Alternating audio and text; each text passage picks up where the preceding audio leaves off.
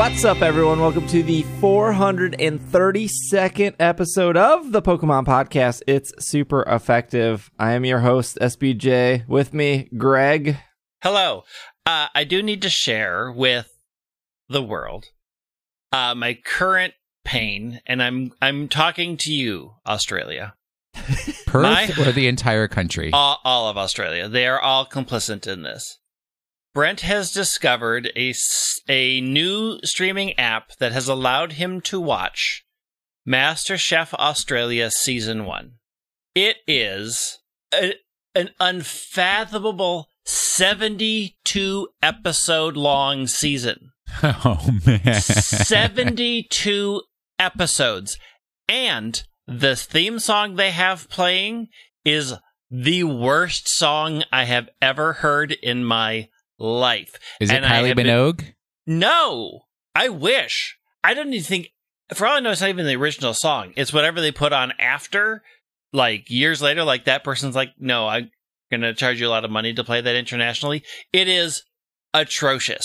And it is an earworm, and it is stuck in my head, and I don't want it there. So Australia, one, at most, a season should be 23 episodes, not 72. Talk to your international distribution and say, just have silence. Silence to start the show. Just gentle pictures of people. Also, they have the contestants doing the stupidest things. At one point, one of the contestants kisses a fish. Why? Nobody knows. Hey. The fish is dead. Will is here. I only need to complain about to whoever in the Pokemon world didn't watch Jurassic Park. Stop with all the Amora. No, Yes, they're not suited for this world. They're so beautiful, though. Why do They're you think majestic. I'm shiny hunting them? I know. I have to start, but I'm real busy with other things right now. That's all. This show is just like you guys building up your complaints for a week and then airing them. Well, I mean, that's what you bring basically. us on for. Oh, it's true.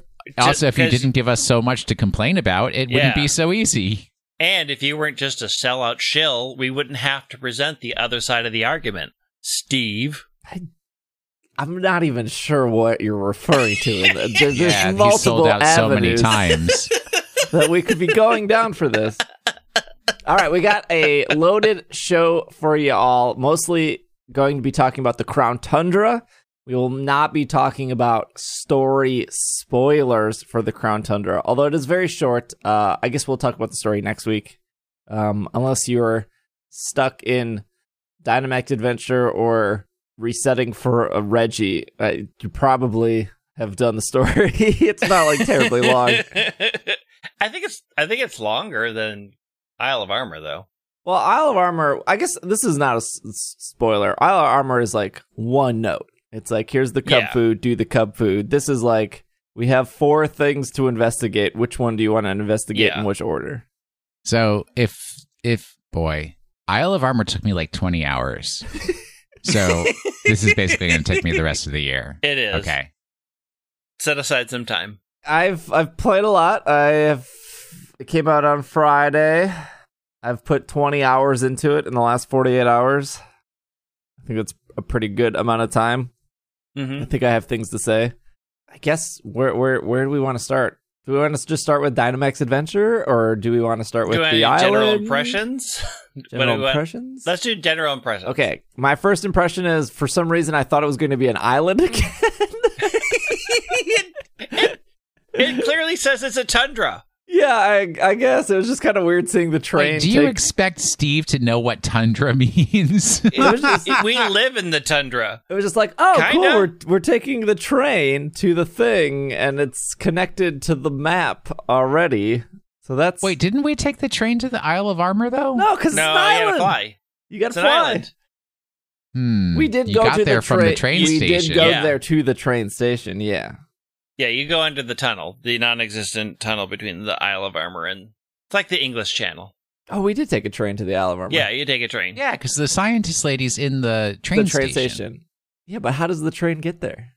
Underwater, tunnel. like the channel. Yeah. Ugh. I don't. You guys can go. I'm still jarred about the not being an island. So I would say the things that kind of got me, one, the top thing is I don't understand why there's a band of, unless this is probably explained at some point in the story I haven't gotten to, a band of snow in the south and a band of snow in the north, but there's like warm areas on either side of both of them. Yeah. I like the layout. I very much just kind of like the terrain, because one of my complaints of Galar is just that the routes are too short, right? So this is giving me like a really good area of and twists and turns and things to explore, and I'm happy with the Pokemon that they've added. I'm not happy that Chespin is not one of them, which was one of my goals for this. I think I remember my uncle at Nintendo say if they brought Chestnut over, they would have had to strike the meteor back down in Galar to kill all the fossils again. Oh, you can't have them all living at once. There you go. The story is a little goofy, but that's okay. I've just been having fun. I decided that I first was going to do an all-star team, so I went into Pokemon HOME TM and just looked at my highest leveled Pokemon, and I was like, oh, these are the Pokemon I played in previous games. And I was like, I'm going to grab my favorite ones of these and make a team out of them. Like, for, like all-time... well, you have to have 6 Pokemon to play the game. 0 trainer battles. But I'm still going to run and encounter... different. Wait, there is a train. You walk out of the train station and you have to battle the dude. Yeah. But then that was Hydreigon, it turns out, wasn't doing too good. So we put those guys away, and now I have a team that is all Ultra Beasts, and that is a lot of fun and extremely creepy, because when you have Ultra Beasts follow you in the overworld, boy, did they decide to creep out the animations for those guys. I was like, I want my Talonflame. Oh, you know what's fun? It's like when you stop walking, Talonflame like lands behind you, sits there, and then yells at you, just like my cat. That's why Talonflame had to go away. And then I would say the one story thing, I will not give any specifics, but I did walk into somebody's house, and I was like, how does they have that Pokemon? What? That was my exact reaction. I don't think that's a spoiler. It's literally pretty. It's not like hidden behind anything. Well, but for somebody who hasn't played the game at all, I also want them to have the reaction of that Pokemon? Okay, that's fair. So there you go. The map is very cool, but I get lost all the time. And I want is more than on the Isle of Armor. I want a mini map for this one because I can't tell where I am because of the weird band of snow and there's multiple points of access. I get lost all the time. I like the story. I think the story is better than Isle of Armor, so I'm happy there. All of it, or which part of like the multiple paths are you going? All right. I will say Legendary Story 1, which is the one I've completed. I think it's very pretty. Like, I do think it looks great. Even like they took even better than the Isle of Armor. I just think it looks very good. I am slightly disappointed. I just sort of felt like you could have added more missing Pokemon than you did. That feels a little the problem is to me. Of the 100 Pokemon they added, like 60 of them are either legendaries or Ultra Beasts. Right. So then when you have like Nidoking and Nidoqueen, you're like, well, that's another 6. Yeah. I mean, it's just like the walking around in the real world. There's a lot of ones that I've already seen before, and that was just a little, it's not terrible, but I'm like, you could have easily added more of the old ones here and had those been a bigger surprise than like Zubat is back and as awful as ever. Yeah, somebody at that company loves Zubat. I don't know why or who, but stop it, just stop. Don't worry, if they're gonna keep to their word of not every Pokemon will be in every Pokemon game going forward, maybe Zubat and Goldeen will always be there. Hopefully Zubat and Goldeen make the cut. Ugh. So I think just sort of the lack of added in Pokemon was a little disappointing. I think everything's beautiful. There are things that I did in there that I didn't expect, and they were big surprises. I don't know, like you can shake every tree, no matter their size, and things will happen. Mm-hmm. And that was a fun surprise. That yet. Yeah, that was a fun surprise. One thing I also wanted to say, now that it just came to mind, is I wish they would just reformat the games, stop doing character animations, because you guys obviously don't understand how humans move or interact with each other. So please, it's creepy and disturbing. The thing that I couldn't help notice is like this is in the original wild area. There's the initial same complaints, got lost, very big, love it, confusing, wish there was a map. I think this applies to every new area, but there are no like houses in that.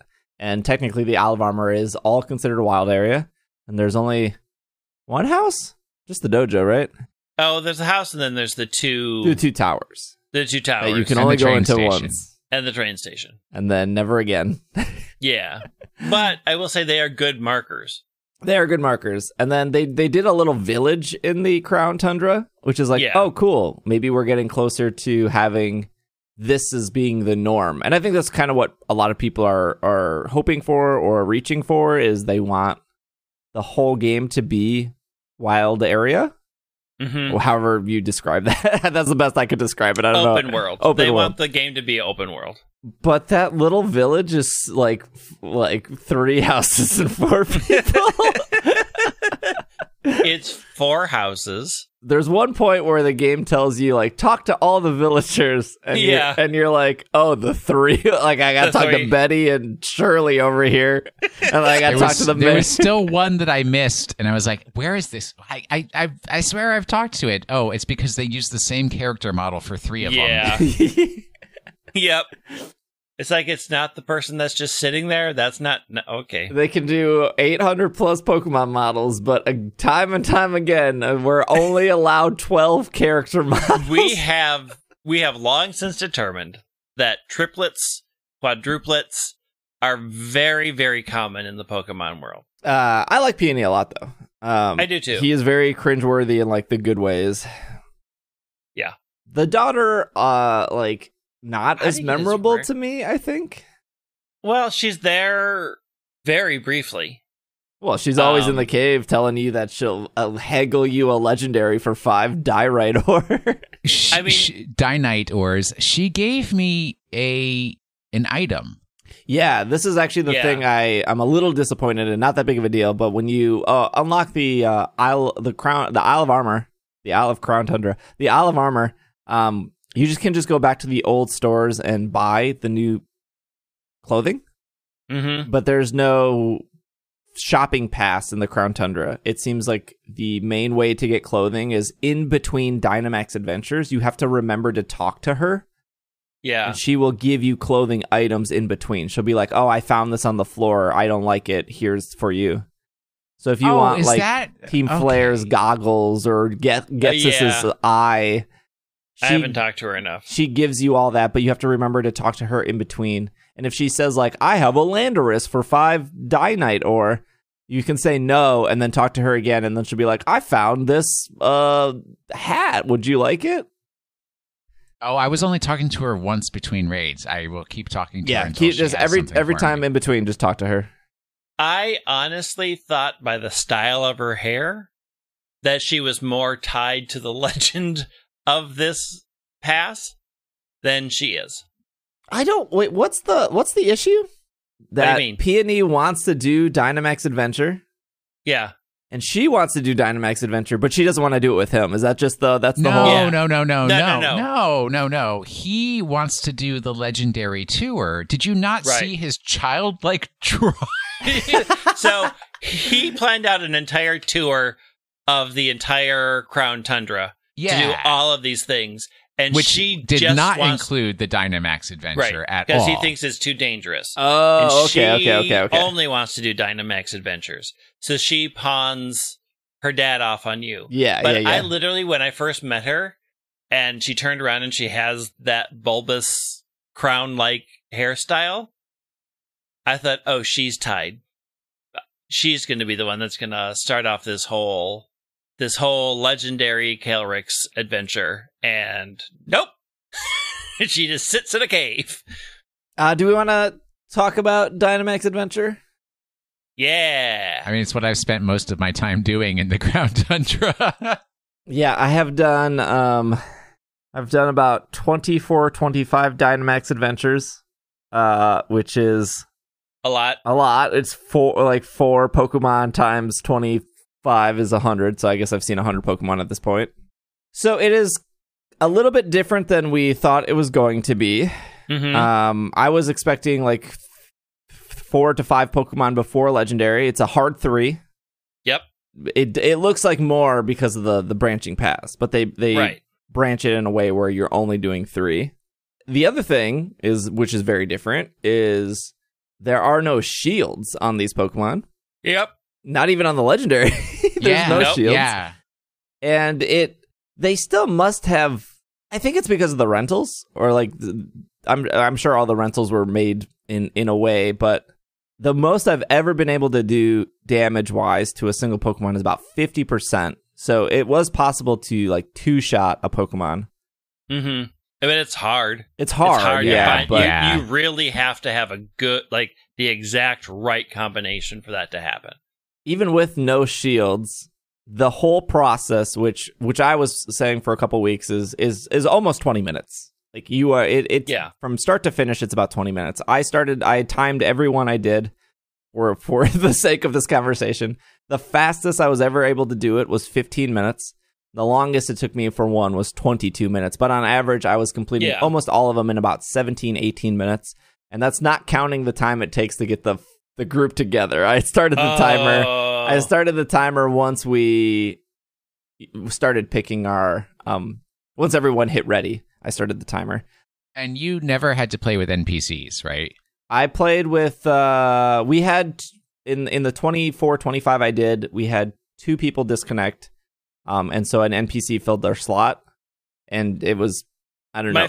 My first run through was all NPCs. I did the first one by myself because it was early in the morning and I was like, ugh. What was funny is the person that disconnected, because I was streaming this on Twitch, they got 3 NPCs in their place. So they were still in the Dynamax Adventure. Huh. And we got the 1 NPC for that person. And they were able to get to the legend and beat the legend before us. Well, it's like the NPCs either do absolutely the worst choices, or they do like, that was a good idea. Thanks for coordinating and doing that the right way. Right. They are very hit or miss. When they are hit, they're great. So I know people want us to talk about this. I will disclose here that there is a data miner. This data miner has been wrong in the past. This data miner has been right in the past. This is the same data miner that Cerebi used, but they initially tweeted that Dynamax Adventure had no increased shiny odds based on the player ID. This is getting really complicated, but pretty much your player ID that the game assigns you, which is what you can see on your trainer card, it's like probably like 112769 or whatever. That number is what rolls the thing that determines a shiny. And they ultimately said that like there was no extra rolls going through Dynamax Adventure without the shiny charm that they saw. And then about an hour later, they looked at a different thing, and ultimately, to make this easy, it's pretty similar to the wormhole stuff. So if you remember Ultra Wormholes and Ultra Sun, Ultra Moon, there was a base percentage. I think it was a base 1% of a Pokemon being shiny. We're talking about the 20 Pokemon, not the legendary Pokemon. So that's like the Altaria, the Abomasnow, the Hippowdon. Boy, it sounds like you've seen some fun ones, because I think I saw Basculin about 8 times. Basculin is not in the Ultra Wormholes. No, Basculin's on the Dynamax Adventure. Oh, Dynamax Adventure. Yeah. So those Pokemon had a base 1% to be shiny in the Ultra Wormholes, but the Ultra Wormhole didn't use your shiny charm or your player ID. It determined how many rings the wormhole had, and how far you went. And it went from like 1% to like, I can't remember. It was like maybe 36% a chance of being shiny doing that. So the data miner then discovered, I'm only putting this disclaimer because there could be more to it. There could be less to it. Remember, the data miner originally thought there was chaining involved with overworld method. That with the shiny charm, there is a 1 in 100 chance per Pokemon you encounter, and you encounter 4 a Dynamax run with your. There's a 1 in 100 chance that Pokemon will be shiny at the end of the adventure.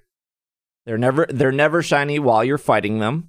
Yeah. Everyone will have a different role at the end. So Will could get shiny Basculin, and I could not get shiny Basculin, for example. And if you don't have the shiny charm, you have a 1 in 300 chance, because remember the shiny charm gives +2 of getting a shiny through the adventure. So there is some misinformation about here where YouTubers and other content creators are saying that it's a 1 in 25 chance of being shiny.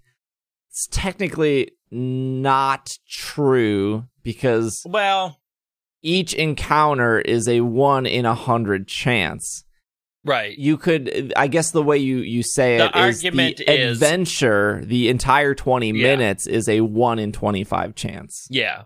Because there's 4 chances out of 100, basically, right? That one of them will be. So every time you go on a chance, there's a 1 in 25. There's a 1 in 25 chance that one of the 4 will be shiny. So you're spending ultimately 20 minutes for community day odds. Yeah, which I'm sure that was thought about, right? Like But I was completely wrong in the sense that I didn't think they would do anything. I thought there would be shields.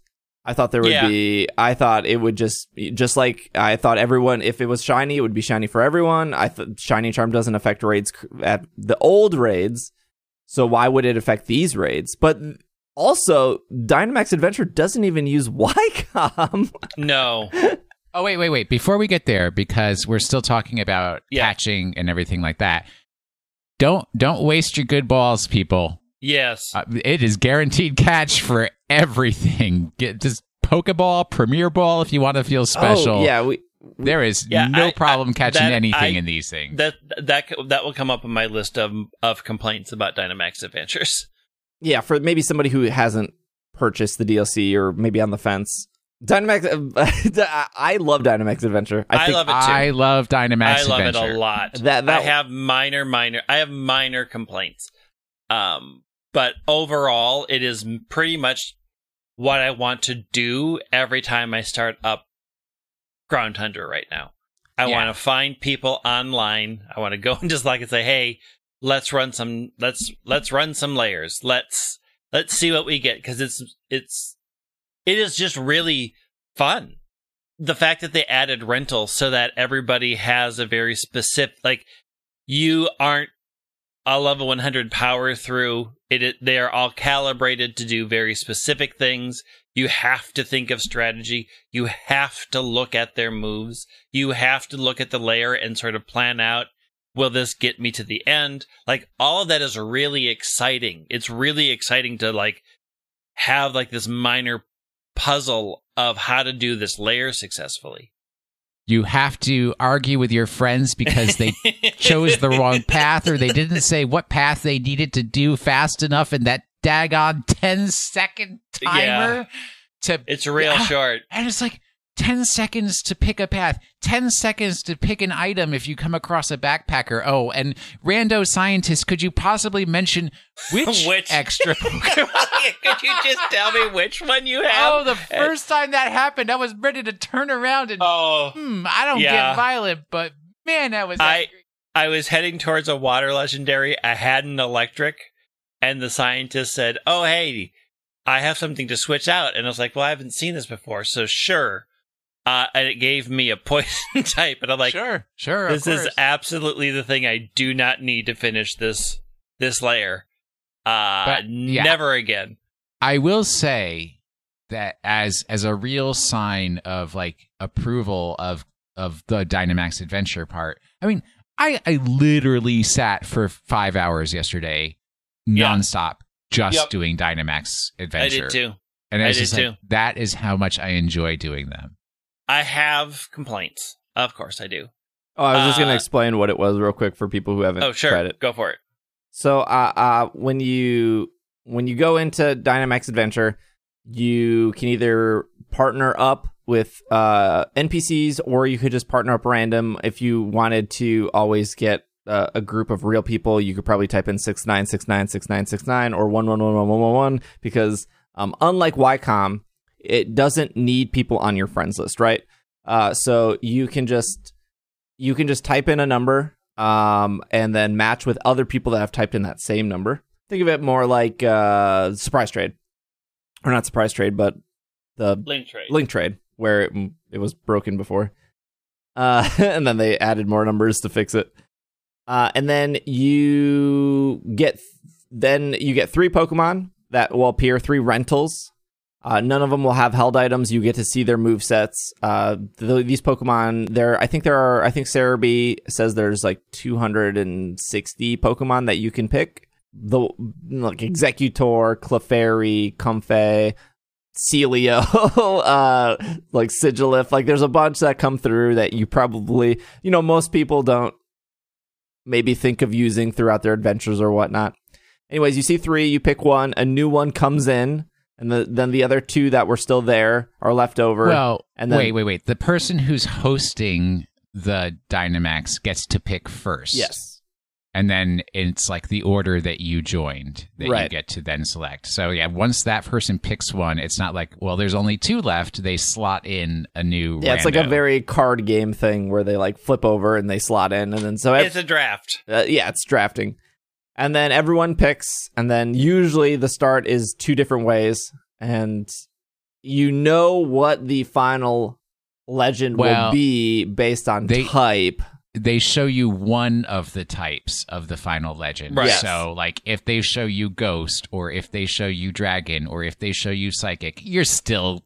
you got a good chance of it. Right, like, you can kind of maybe think of what... Like, if they're showing Fly, you could be like, well, it could be Lugia, it could be Ho-Oh, it could be Zapdos, it could be Rayquaza. Like, it's at least not going to be Xurkitree. When you get to the end. And then you could take either path, and you have to play Who's That Pokemon very quickly, because you can see a little bit of their outline depending on how big they are in the mist that they're hidden in. And then there's a couple people along the way that probably influences the decision more than it should. There are the scientist people, and they will be the one that will say, "I will give you a random Pokemon. Good luck." Right. Well, it's like I will trade you the one that I have, although I'm not going to tell you what it is for the one that you have. One that you have. And it's the devil's bargain. Don't do it. There are berries on the ground. All that does is replenish your health, not fully. It replenishes your health. It does not remove status condition like paralysis or poison or frozen, which then leads to the point of when you walk out of your first raid battle, your HP, your PP, your everything is it does not get refreshed. Right. It is, you are stuck with where you stopped after each raid battle. So you have to carry through with the health and everything that you ended whatever raid battle you just came out of, with the exception of swapping. So yeah, if you walked out of a raid battle with like a 20 HP left Machoke, you might be the one that wants to take the new Pokemon, not because you love the new Pokemon, but mostly because like you will probably faint going into the next battle. And it's 4 faints for the entire adventure, not 4 faints per raid. Right. Which gets to the other point of if you make it to the legendary and you only have 1 faint left and you faint, you get kicked out of the Dynamax Adventure. You still have the option to pick one of the 3 Pokemon you've caught prior to that, because remember, you catch 3 non-legend Pokemons before the legend, but you have to do the whole thing over at that point, but you still walk away, I guess, with the consolation prize, and you still walk away with Dynite ore as well. The other things that you can find, so there are berries. Berries replenish. There's the scientist. She swaps you normally with a Basculin. And then there's the hiker, the girl backpacker. And she's probably the best one to talk to because she will give you a held item. And sometimes that held item is Eviolite, which is huge if you have like Charmeleon or Executor or Clefairy or Chansey because they benefit from Eviolite. The other thing, Executor does not benefit from Eviolite. Oh, sorry.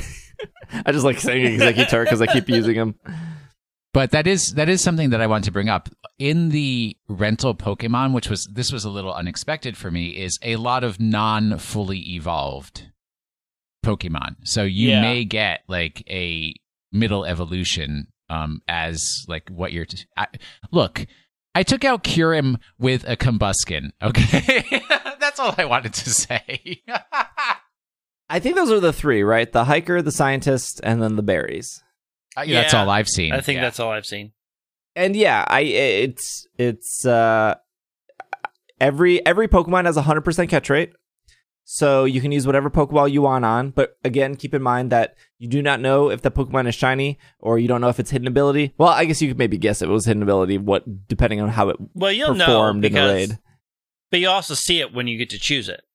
Right. I'm just saying, if you really want a hidden ability G-Max Kingler and you were saving your Lure Ball for it, you throw it, and then when you get to the end, you get to pick 4 Pokemon, and if you decide not to take the Kingler, you lose that Lure Ball forever. Yeah, that's one of my complaints. But also, how excited was I that they have the Gigantamax Pokemon in there? Yeah. Like, I got a Gigantamax Butterfree, which I didn't have because of that. So that I was super pumped for that. Also, shout out, yes, it's 150 Dynite ore, but you can now just buy Beast Balls. Yep. So that's pretty sweet. Yeah, I don't think that rotates either. So I think they now have a way to get every Pokeball. If you want the Apricorns, you do the Scam-O-Matic, which is a 1%. Or a 1 in 1,000 chance if you want a Safari Ball or a Sports Ball, which the Sports Ball is pretty cool. We haven't had the 0 way to get Sports Ball outside of Heart Gold, Soul Silver, the bug catching contest. And this is the one way to get the Beast Ball now is to pay 100. 150 is a lot, I think, for Beast Ball. It's a lot, especially since the most I've ever gotten from a raid is 10. Yeah, I think you can get up to 12, but I'm not sure what triggers the 12. I know the 10 is you get 8 for completing an adventure with friends. Yep. And then you get 10 for completing an adventure with friends as long as there was no faints at all. Yes. But I heard 12 is the most, but I'm not sure how to get 12. I don't know how you get 12. Yeah, I don't know what's left. That. You take... I don't know. You don't swap out. You... Oh, it could be if you... Oh, I don't know. You don't swap out. You don't take any damage. That seems impossible. That seems impossible. Yeah, Don't sleep on Clefairy, though. If they present you Clefairy, Clefairy's boss. Clefairy with Friend Guard increases the defense. Clefairy knows Life Dew. Oh, Clefairy's good. Clefairy's... Cryogonal? If you like Cryogonal Combuskin or Cryogonal Torkoal is a great combo because Cryogonal is going to know that Solar Beam and not have to spend a time charging up, and it knows what's the one that increases your special defense.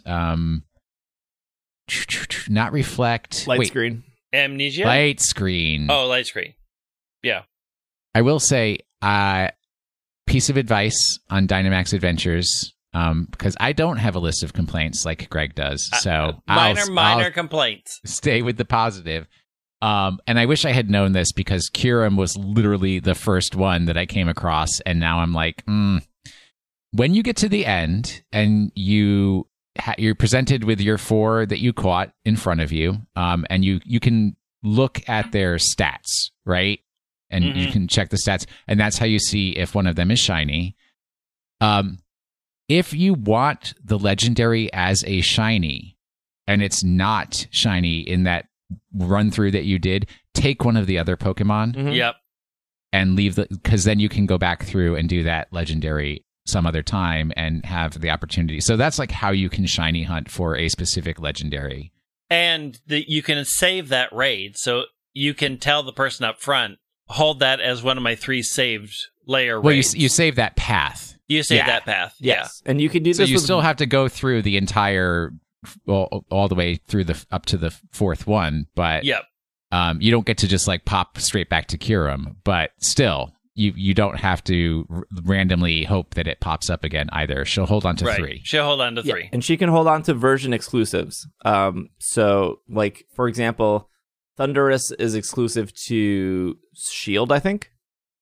So if you're a Sword player and you join a Shield raid and that Shield host takes you to Thundurus, you don't normally see Thundurus in your game, so I would recommend at the end saving the Thundurus for yourself. If you want to go back and get a certain nature, or if you want to go for shiny, because this was like a very smart thing that they did is, even if you don't care about shinies, I mean, obviously it seems like they built this in for people who did want to shiny hunt. Yep. But let's say, you just want an adamant Solgaleo. I don't even think that's the right nature, but and you go through and your Solgaleo's timid, you can say like, I'll pass on it. I'm waiting for this. So you have the option to do that as well. And you pick one at the end. I think we talked about all the mechanics of it. Yeah, I think so. I can't think of anything we've left off. Like, I like I like that it's like a win and lose situation. I like that you can just do it in the cave. You just go to the cave. Yep. Everything's there. You don't have to explore, walk around. You just get back in line, say, I'm looking for more people. Queue me up. Let's go. But I do like the exploring of the other dens, but also I have no desire to do the other dens because I just don't. I mean, I've done the other dens. The other dens are still fun. There's still things out there that I haven't I think run into. If the Pokemon Company was to do like another Wailord weekend or another Clefable weekend or another Pikachu weekend, I think those are fun and I think that's good. It's just, if somebody at this point has played through the base game, has played through the Isle of Armor, there's not a lot of new Pokemon to do those dens for. Like, I can see the Nidokings, I can see the Amoras, I can see the Kabutos in the wild and the Zubats, and I'm not sure what I would need to go to a den for at this point. I have all the Gigantamax Pokemon. Maybe if I was hidden ability hunting something. Yeah, I was hidden ability hunting, but there are, because everything's still weather-based, there are some, like, that I didn't see in the overworld that I did run into fossil Pokemon in raid dens, and I did do those. So they were, I know they're in the game. I don't know under what weather conditions they'll show up, but here's a raid, and I can just do it here. So I'll just do it. Like, I'm already checking them to get the watts, so if it's one that I haven't had before, I might as well just throw it up. Like yesterday, I ran into Armaldo, I ran into Gmax, Gengar, I ran into a Sableye that I thought I'd just do for shiny. So there were things that I was like, well, I'm already here, I might as well throw it up.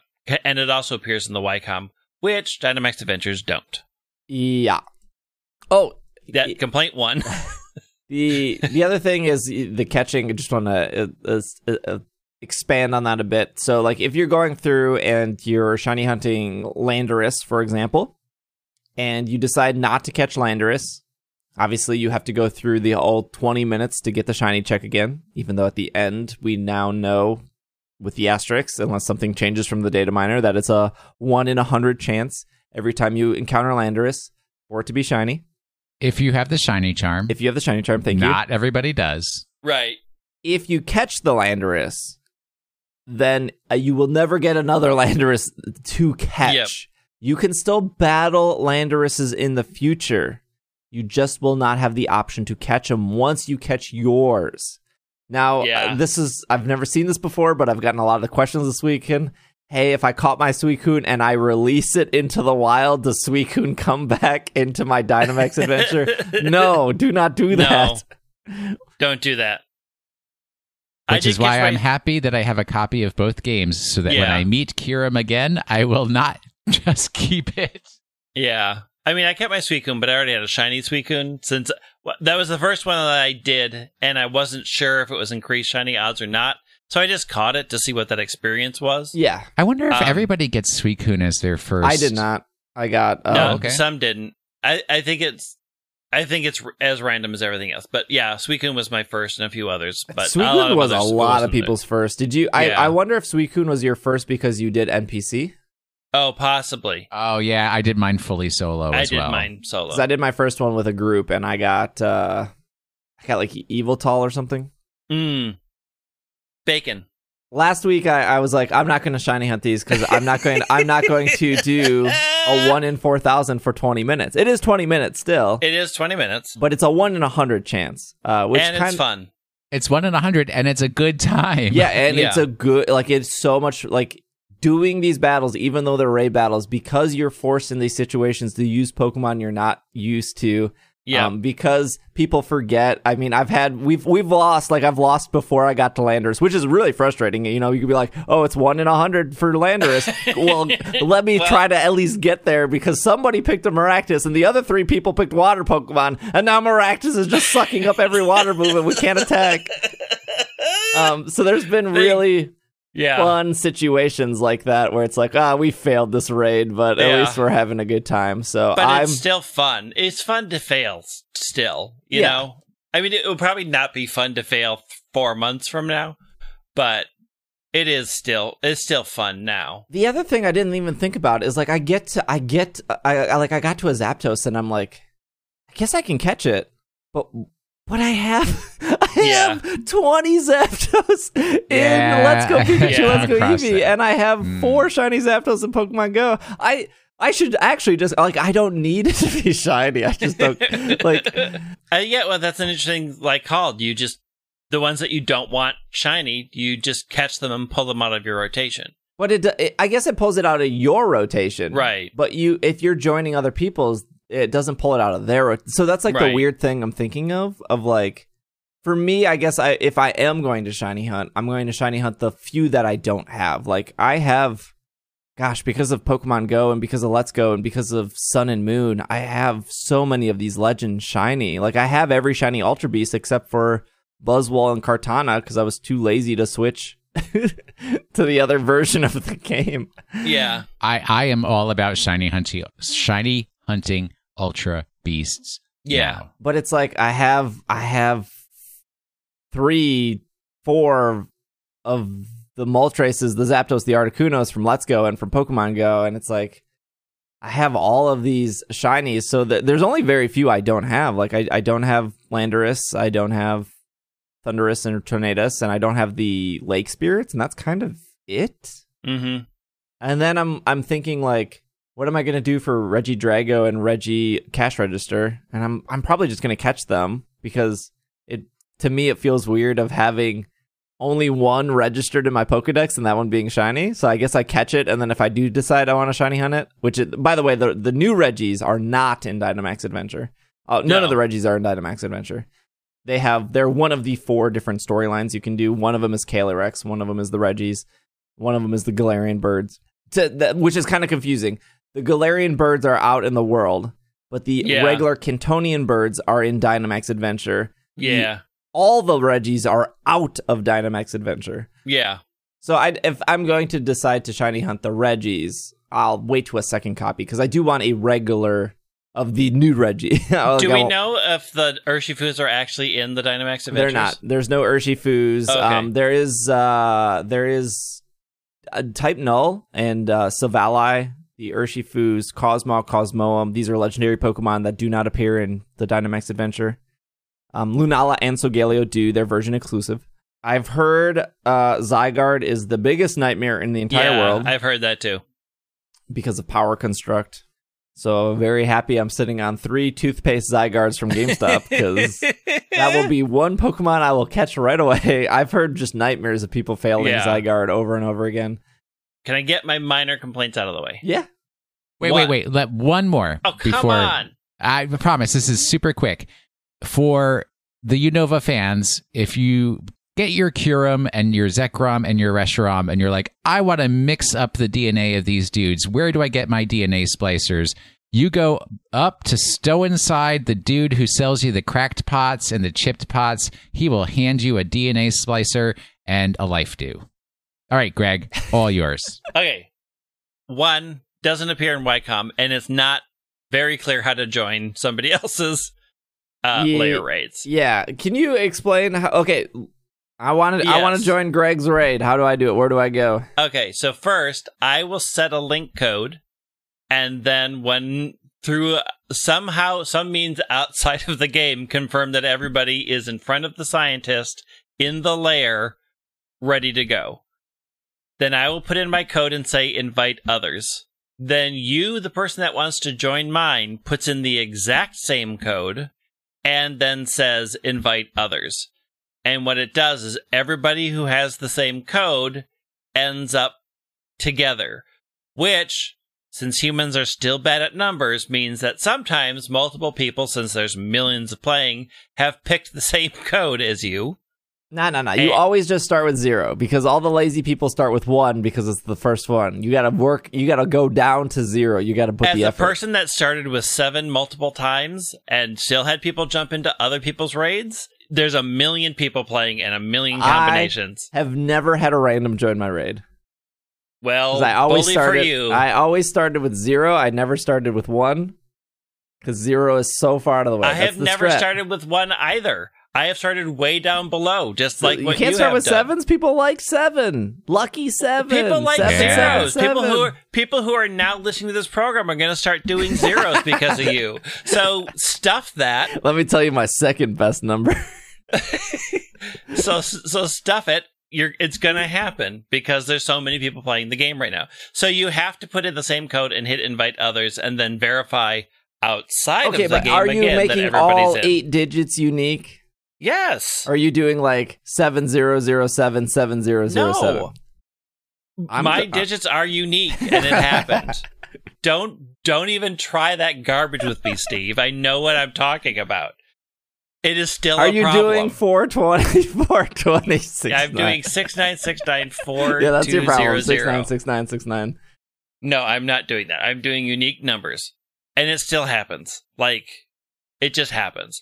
But that whole process of getting everybody to join in the 2-minute, or is it 3-minute, somewhere in their window, is a bit of a nightmare. Especially since people's outside names, if you're, say, in Slack and their in-game names don't match, and you're like, is this you? Or who are you? So the fact that that process also isn't explained anywhere in the game, it's just like, I don't know, is this how we do it? And then eventually it works. But everybody has to put in the same code and hit invite others, and you all should pop into the same raid together. That process is a bit of a nightmare. I am not a fan. Minor complaint 2 is since you don't know if it's going to be shiny at the end, it makes your choice of Pokeball through the gameplay more difficult. Because if you really want a shiny Jigglypuff in a friend ball, you can send that friend ball out, and if that Jigglypuff isn't shiny, you've wasted that ball because you don't get the balls that you used on the other 3 Pokemon back. They are gone.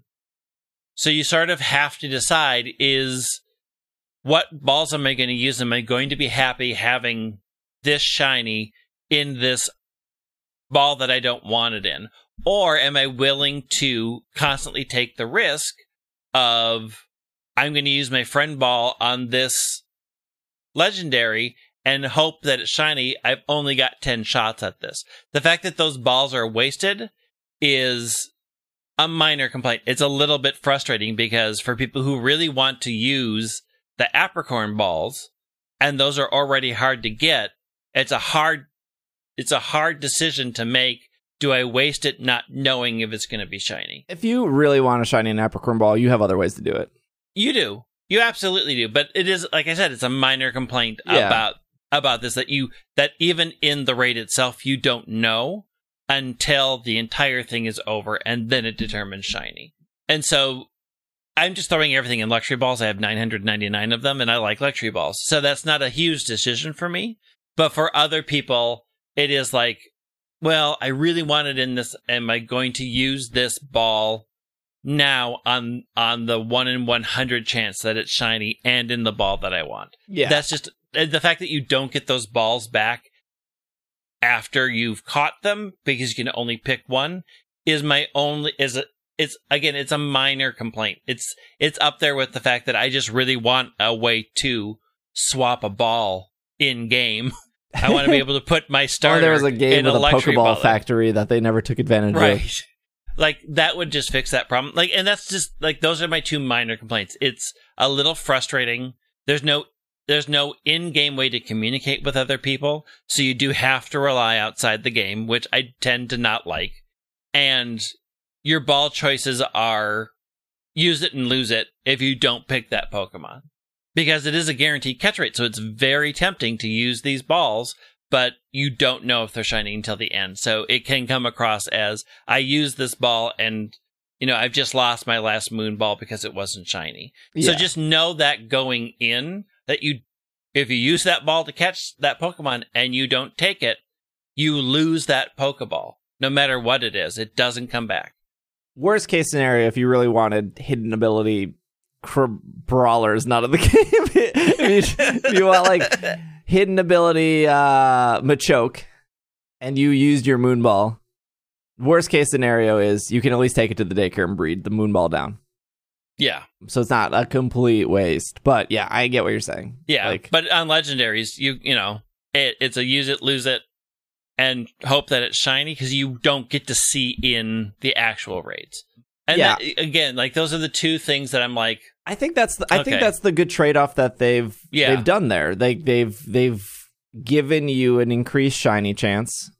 Right. And the trade-off is, it's kind of like, I think of it like Wormhole or like chain fishing. I remember, I'm sure this is going to happen once Monday comes because the game came out over a weekend, but I'm sure you're going to see like, oh my gosh, shiny hunting's so broken and they made it so easy.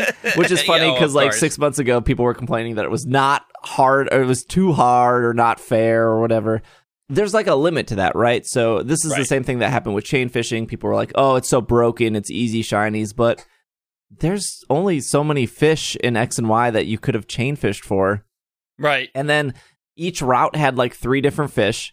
And then you were like, wow, cool, I got all 3 fish. It was really hard. It was like 60% Magikarp, 30% Barboach, 10% Goldeen. I got that 10% Goldeen. And you're like, wow, I love chain fishing. And then you go to another route and you're like, okay, well, this one also has Magikarp, but it has like Seadra and Quillfish. And then you like get all those 3 and you may have gotten like a couple extra Magikarp. And then you go to another route and you're like, all right, well, this one has Goldeen and Magikarp and Seadra. There was a limit to that. Right. And there was a limit to wormholes. And the same thing happened. People were like, oh, wormhole's broken, so easy shiny. They're just handing them out like candy. My grandma has 17 shinies because of it, and she's only played 10 minutes. But once you get like 15 of the 20 shinies, it was really hard to get the last 5 because you had no control. You could control the wormhole you went into, but then it rolled between the 5 Pokemon. And it's like, oh, I was missing Yanmega in the red one, and oh, I got a Altaria, not Yanmega. So it did get harder. And I can't imagine, I'm sure there are people that are like, oh my gosh, I'm going to get shiny after shiny after shiny. Yeah, maybe. I mean, it's 1 in 100. It's really, really good for 20 minutes of your time, but you don't, like, if you see a Cramorant and your group doesn't decide to go that route, well, now you just miss out on the Cramorant, and now you're fighting another Rhyhorn or something. Like, there is no control. Like, if you were thinking, I'm going to get shiny Jigglypuff by doing Dynamax Adventure, I haven't even seen Jigglypuff yet. Like, I've seen Exeggutor like 3 times. I have. If you were that person that specifically wants to shiny hunt a Pokemon, you're probably better off for your time to do that outside of Dynamax Adventure, whether that is Masuda or whether that's Overworld Encounter, because you know at the end of that, you're guaranteed that, whether it takes 10 minutes or 2 weeks. I did 8 hours of Dynamax Adventure, and I saw Exeggutor 3 times. I saw Jigglypuff 0 times. So you're trading off control for luck, I guess, is what the Pokemon Company has seemed to be doing in these one-off shiny methods that they keep for a game and not. Also, let me interject. Do not Dynamax Adventure for hidden ability Pokemon. The ability patch exists now. Oh my gosh, Yeah. it's so expensive. Dynamax. It's so expensive, That's though. fine still. If that is what, like, the one thing that you're looking for, it's cheaper than a Beast Ball. Yeah. No? No. Beast Ball's 150. The Beast patch Ball's is 150, 200. patch is 200. Oh, I guess I misread it. I've done 8, 9, 10 hours of Dynamax Adventure. I think I just hit 200. Yeah, it's a lot, which is fine. Yeah, it's fine. I mean, I'm sure in a future game it'll be what was it like? Bottle caps were really expensive in Sun and Moon, right? And then in Ultra Sun and Moon they got like a little cheaper. And in this game you just find them on the ground. Right, yeah. People are just tossing them out. Here you go. And then bottle cap for you. Mints at the beginning of this game were impossible, and now there's like islands that just generate them every day. And they appear randomly throughout Crown Tundra too. Yeah. I've run across them like, oh, what? Okay. And I'm cool. sure if there's another Pokemon game, they'll take it all away from us again. Of course. But Did you just say if there's another Pokemon game? If the small indie company can, scrape up enough enough dollars to put out a new game. All right.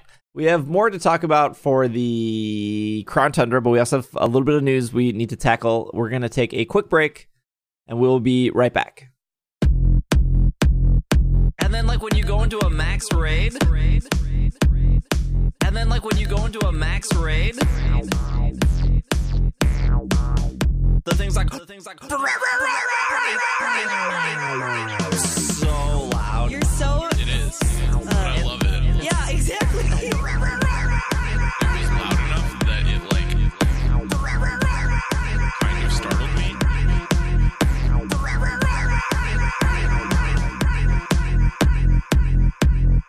We are back from our break.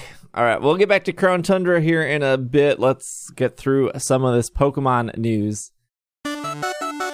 First bit is pretty unexpected. Twilight Wings is coming out with another episode, even though they said they were done. This is nothing's ever done. Pokemon.com. Twilight Wings, the limited animated series set in Galar region, recently concluded with the 7th episode on Pokemon TV and the official Pokemon YouTube channel. However, fans are in a treat for the upcoming release of a new episode called Twilight Wings, The Gathering of Stars. It is currently scheduled for release in November. This special episode will feature familiar characters as long as new faces from the Galar region. The Twilight Wings production staff reunited to produce The Gathering of Stars, so it will remain true to the previous episodes. Like those episodes, this new chapter in Pokemon Twilight Wings story will be available on Pokemon TV and the official YouTube channel. Please check back for more info. Cool. I mean, I hope it's not... I'm going to trust that it's much more than, here's a gym leader doing stuff. Cool. Next. Here's a champion doing stuff Next. This is off Pokemon.com as well. Celebrate Halloween with Mega Gengar in Pokemon GO raids. If you're dreaming of taking on a raid boss with Mega Gengar in your party, I'm sure thousands of people are dreaming that. Your days of pinning will soon be over. Pining. To celebrate the spookiest holiday of the year, the Shadow Pokemon's Mega Evolution will be featured in Mega Raids on October 23rd, replacing Mega Venusaur.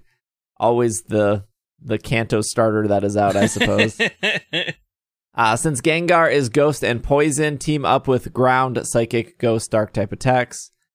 Mega Gengar is just a few of the many Halloween-themed activities taking place in Pokemon GO this year. There's no end date here. I would imagine November 1st. Yeah, probably. This actually brings us into some more Pokemon GO news.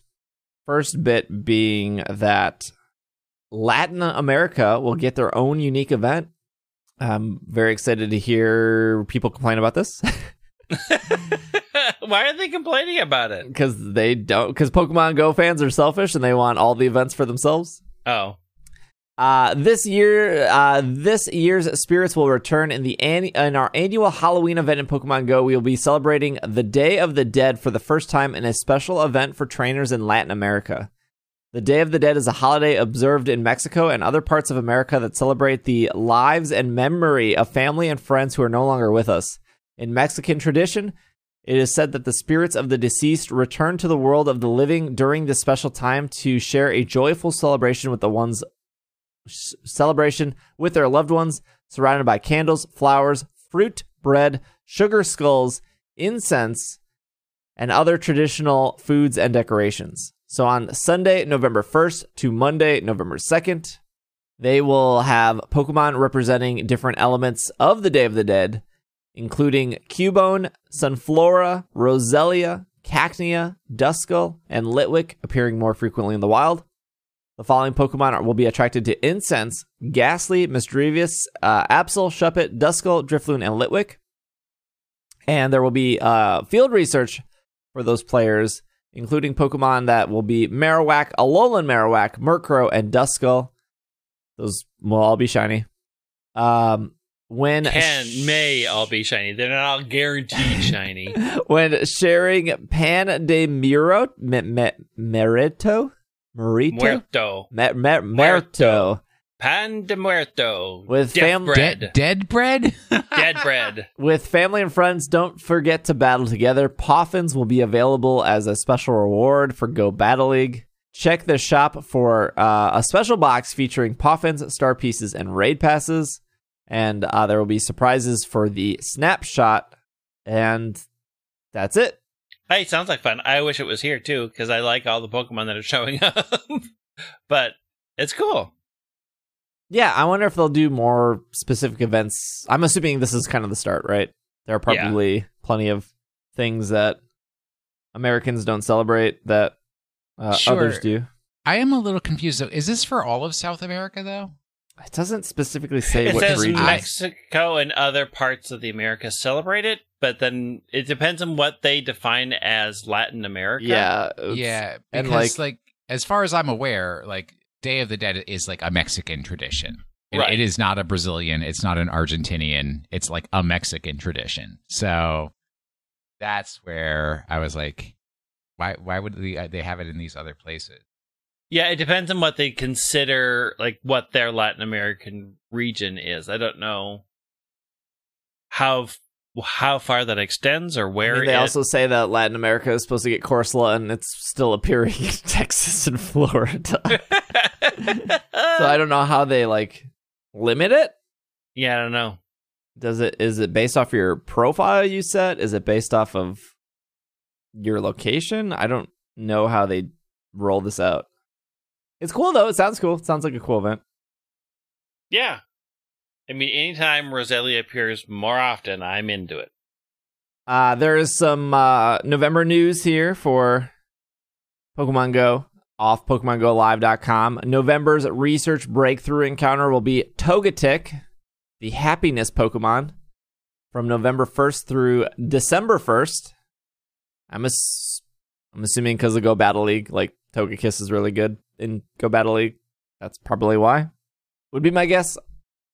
Insert. Remember when legendaries were in breakthrough encounters? Yeah, that was like well over a year ago. Why? Give it up, buddy. That ship has sailed. I mean, the ship may come back. Yeah, like, True. It's just on a long voyage away from you right now. It's got a world to circumnavigate. Friday, the 23rd of October through November 5th, Darkrai has returned, the mythical Pokemon. Darkrai. November 5th through the 16th, a familiar Pokemon will return. They do not... They're all familiar. I'm just default Lugia-Ho-Oh. It's always Lugia-Ho-Oh. I don't know.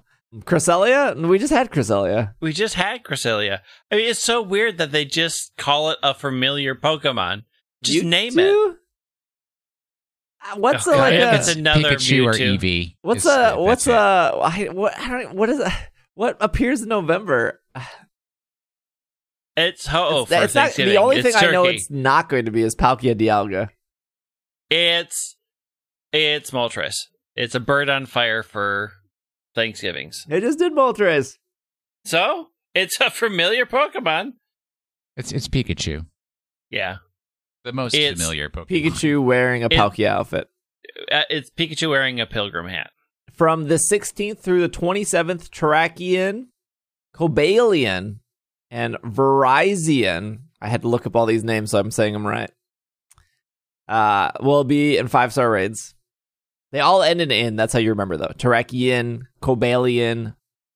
I didn't believe it was Virizion, but it is Verizon, like Verizon Wireless. Virizion is how the...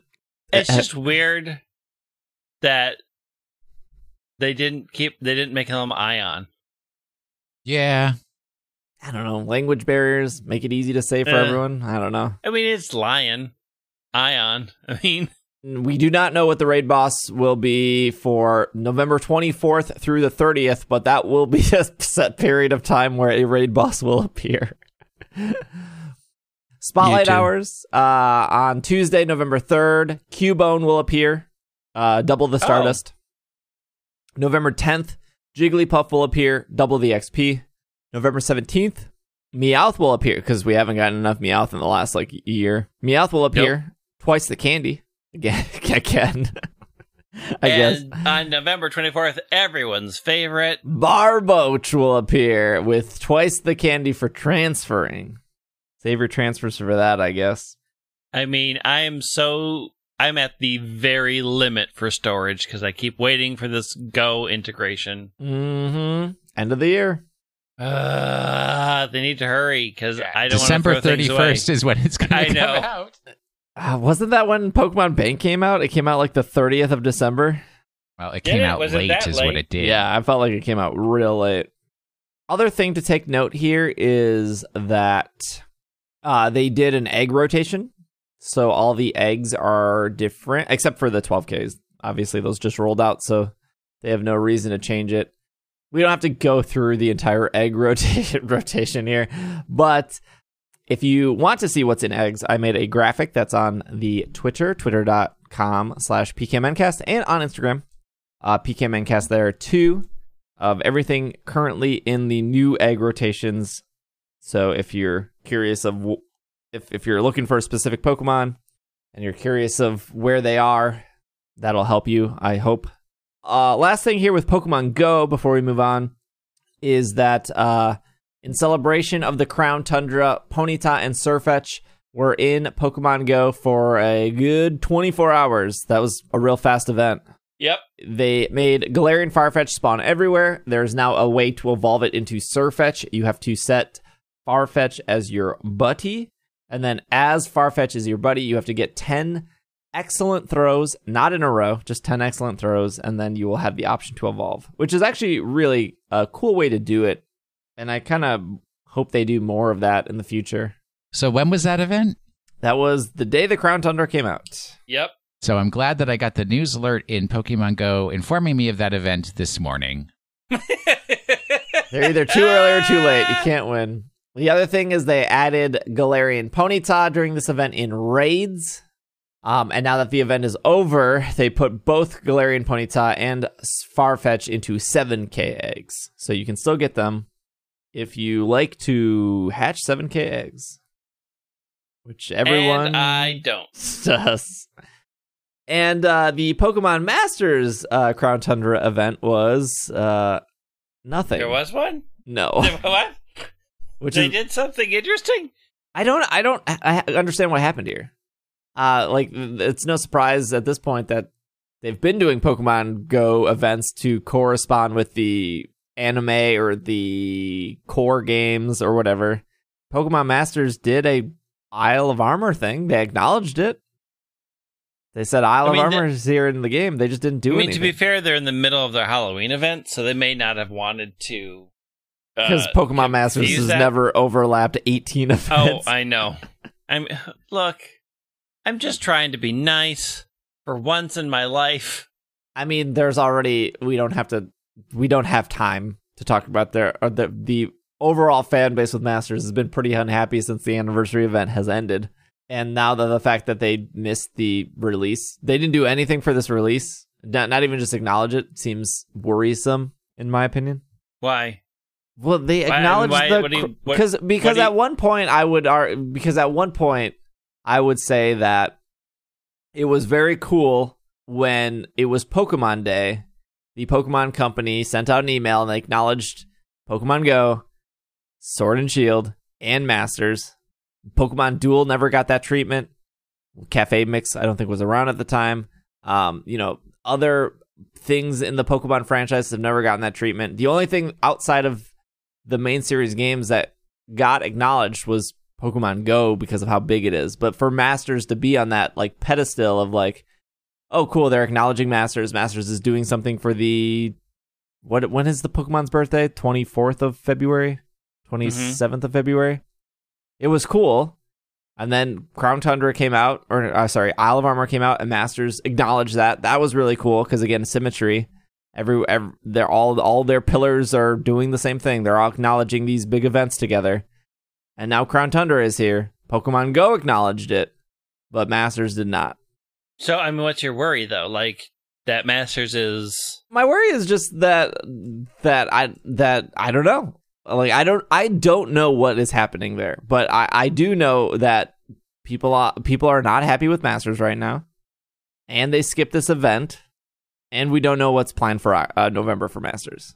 So they may do I just something. feel like we're Crown being left in the Tundra dark here on Masters. They may do something Crown Tundra after Halloween. Yeah, just give them some space, give them some breathing room. I mean, they may. So I feel like if you're coming off a 1-year anniversary event, you don't lose all that momentum. You got to keep that momentum going, right? Because players came back because of the 1-year anniversary. Yeah, I mean, but I don't think they've lost the momentum. I think they've had very specific events for their game. Like, they are in the middle of a big Halloween event. They may have, like, I don't know what they would do for Crown Tundra that couldn't wait until November.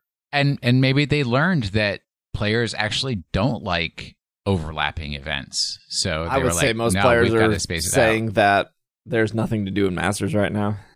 That's not good. Log in every day for free gems.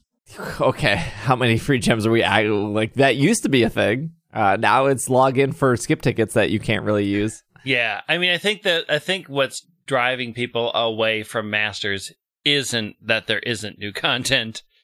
It's that they had a really good thing going with the stamina that felt like it wasn't overpowering, but also gave you things to do, and now some of us are sitting on 1,200 skip tickets. And you can't use them fast enough. And you get 200 stamina update a day, which is 10 skip tickets. Which is 10 skip tickets. It's just not enough.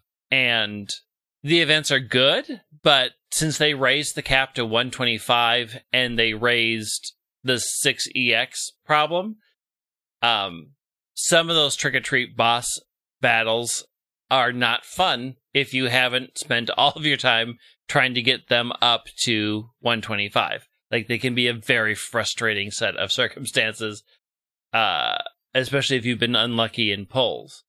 I think there's just sort of a combination of the getcha thing, the stamina being unbalanced, that the current events in the game aren't enough for you to spend out all of your stamina knowing that you won't get it back fast enough. I don't think that's a hint that they've lost faith in the game. I think that's a hint that the game needs. I don't think that Masters is folding next week or anything. But I do understand like deadlines, right? Like if they're in some sort of transitional period where they're trying to shift gears into, hey, we want to make the game better. Hey, we've been really silent for a while, and they have been pretty silent with communication. That we're working on all these things because we know fans are not 100% happy, and because of that, we just haven't had time, and we missed the boat on approving everything to coincide with Crown Tundra. I can totally see that happening. That's probably maybe what did happen. Is like they're trying to make sure that they're launching.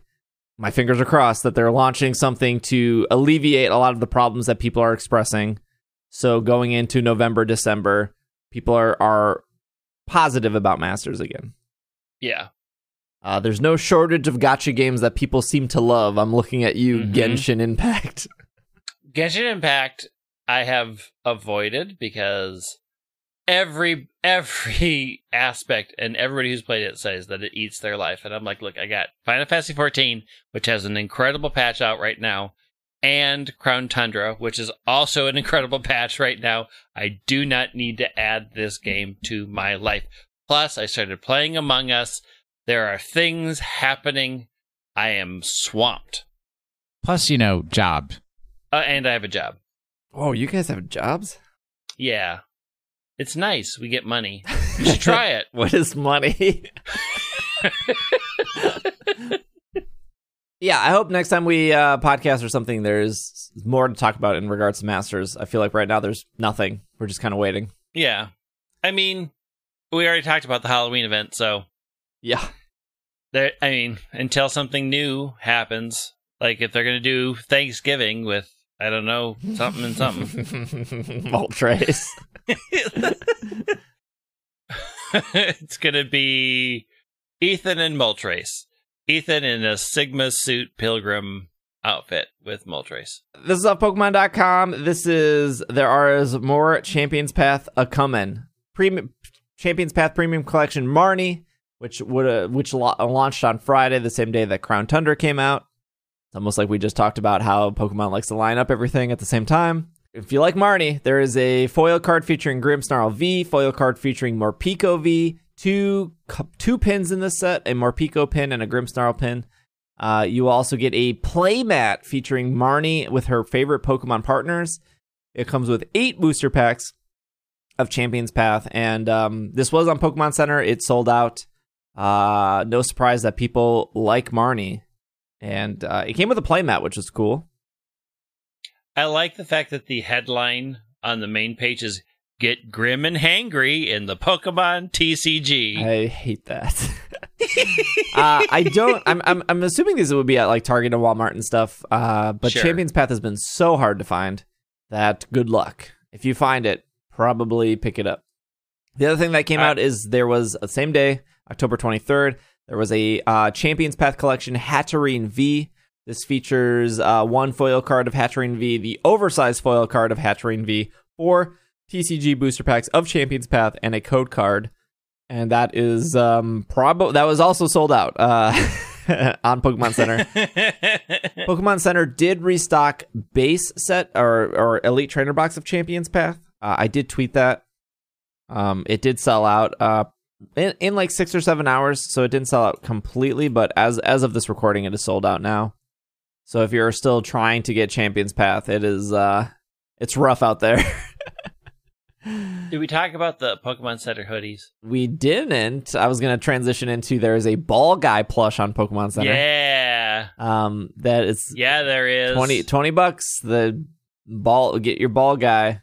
Is he wearing the original? Yep. Okay. There's a lot of stuff on Pokemon Center.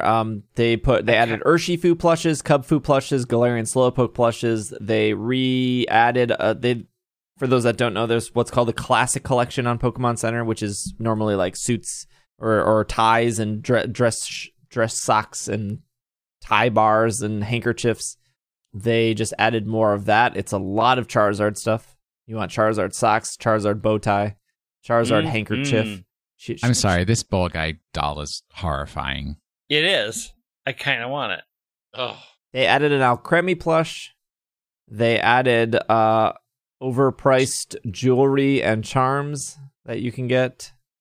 They added Charmander Holiday Lights Pokemon plush. It is unfortunately very cute. They added 4 or 5 hoodies. They added a Sable. They added 5 beautiful Halloween hoodies. Banette, Sableye, Mimikyu, Gengar, and everyone's spookiest Pokemon, Lucario, all fit into the... One is not like the other here. So, I hate hoodies. What is wrong with you? Get out of my life. We know this about me. How are we friends, Greg? Because I tolerate your presence. But this Sableye thing is making me rethink my entire hoodie stance. Because I love it very much. Hoodies are nice around the house. It's a little chilly. You throw on a hoodie. I hate having the thing hanging off the back of my neck, and when I sit down, I have something between me and the chair that's not all the way on my back. What? It's halfway down my back. How are you doing It's this? annoying. Sit different. You understand that I'm a gay man, and we do not sit in chairs right as a rule. You know this. Don't stereotype. It is not a stereotype when everybody does it. The problem is no, I'm a pass on these hoodies. I don't need extra attachments, ears, tails, etc. No, Not yet. No. Well, when the event happens where I do need them, I'll be sure to let everyone know. Okay. Mimikyu sold out. Lucario sold out. Of course, Banette. the Lucario sold out. Not sold out. Of course. Sableye, no one likes not Banette. sold out. Banette is so cool. He has zippers. Yeah, but the hoodie does not. I mean, it has one. It has Yeah, one. I mean, it has one zipper. What's Gengar? Status on Gengar. Gengar sold out. No. Pass. Thanks to Brandon for sending in the ball guy stuff from our Slack community, by the way. Just trying to give credit. Did you get the email where they had the animated dancing ball guy? I probably got that email. Oh my! It was horrifying. Look, it's been a long week with the DLC dropping and Twitch changing their rules and me panicking, and it's been a heck of a week. Pokemon Home got updated. Should we talk about this? Is there much to talk about? No. I mean, Well, everything got updated. So. Everything got updated to take Crown Tundra stuff. Yeah. Was there anything more special than that? No, I don't think so. They added a small thing to Home. I mean, at this point, it's still hard to recommend Home to somebody who... Yeah. What small thing did they add? Okay.